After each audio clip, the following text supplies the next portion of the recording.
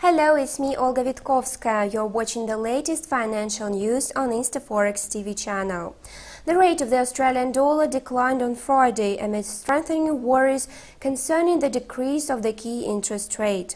Thus, the currency of Australia fell to $1.0423 from $1.0497 registered on Thursday, when the report of the Australian Treasury exasperated anticipations regarding the national currency and its impact on the country's economy.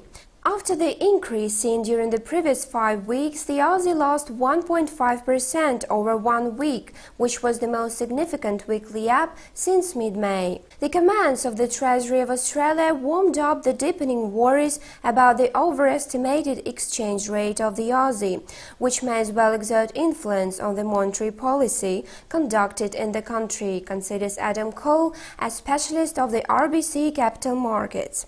A lot of analysts expect the reduction of the rates in Q4 from the current value of 3.5%. In addition, the RBC capital markets forecasts that the Australian dollar will weaken to $1.01 by the end of the year and will fall to 1 greenback by the end of 2013.